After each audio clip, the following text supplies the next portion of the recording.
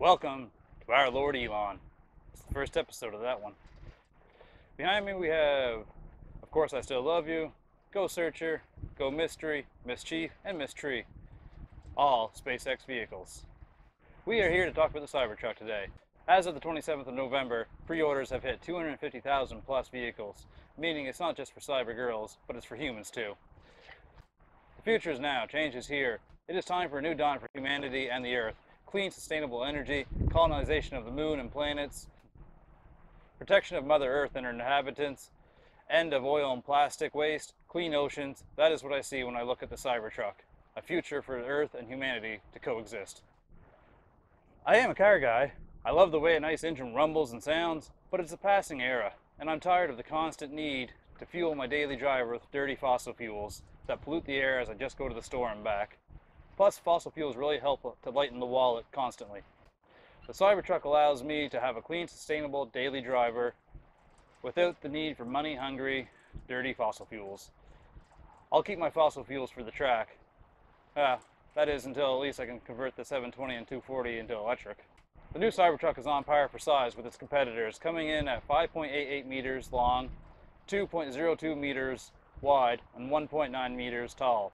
6 seats in a 1.98 meter bed called the Vault.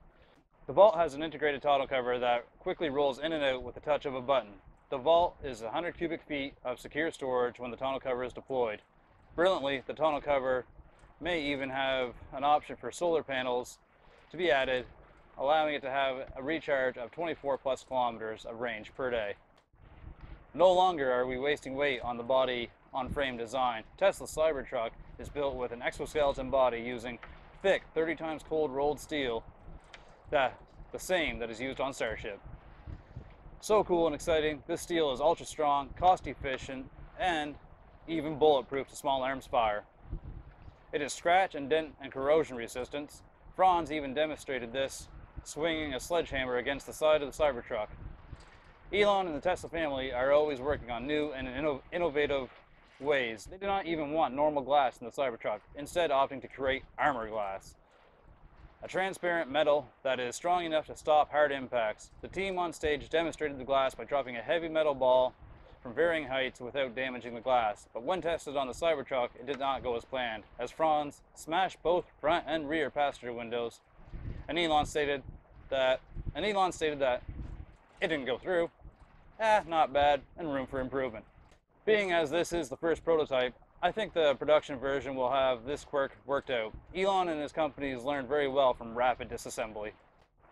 Moving on to the suspension of Cybertruck, they really got this one right, with the adaptive air suspension and adaptive ride height that you can control on the fly from inside the cab. The air suspension gives the Cybertruck 406 plus millimeters of adjustable ground clearance, combined with 35-degree approach and 28-degree departure angles. The suspension lowers when on the highway for greater efficiency. Hopefully we'll be able to adjust stiffness, softness on the fly as well. Payload comes in at 1,587 kilograms on all trim levels of the Cybertruck, and 6,350 kilograms of towing on the highest trim level with the tri-motor setup.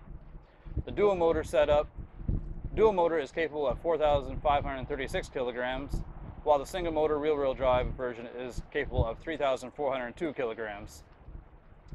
The suspension will sense the weight of the payload towed vehicle and adjust accordingly. Another impressive feature allows the rear of the Cybertruck to squat lower to the ground, allowing for easier loading, especially with the built-in ramp. Range is very impressive for such a large vehicle and BEVs in general. Starting with a single motor rear-wheel drive at 400 plus kilometers, the dual motor all-wheel drive at 480 plus kilometers, and the tri-motor all-wheel drive at 800 plus kilometers of range. All the Cybertrucks have charging capability up to 250 plus kilowatts. I love the lights. The signals are tucked between the body and the bumpers on both the front and rear of the Cybertruck.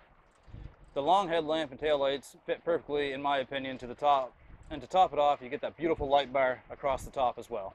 Cost for the Cybertruck has some astonishing figures attached, matching the cost of ICE trucks on the market today.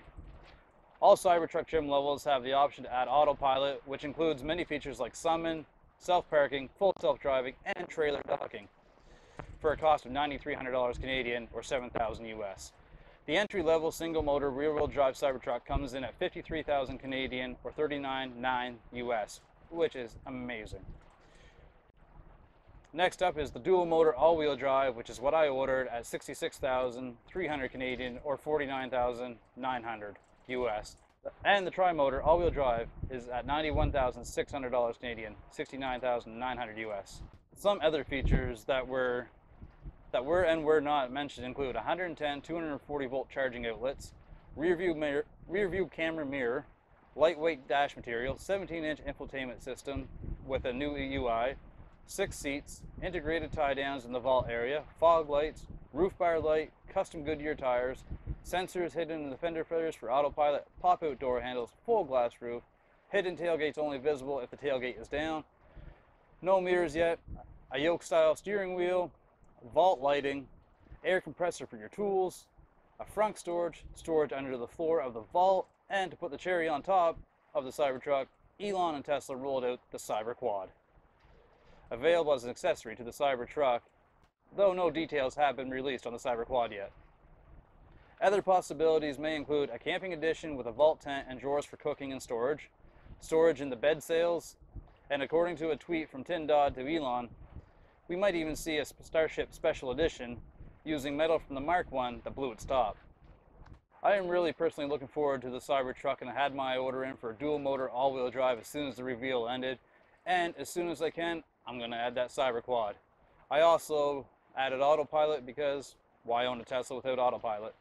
Thank you for watching and learning about the Cybertruck here with me at Port Canaveral along with the SpaceX ships. And I look forward to hearing what you have to say down below in the comments. If you like this video, please give me a thumbs up and a subscribe if you're feeling really nice. Thanks for watching. See you later, everybody. Bye, SpaceX.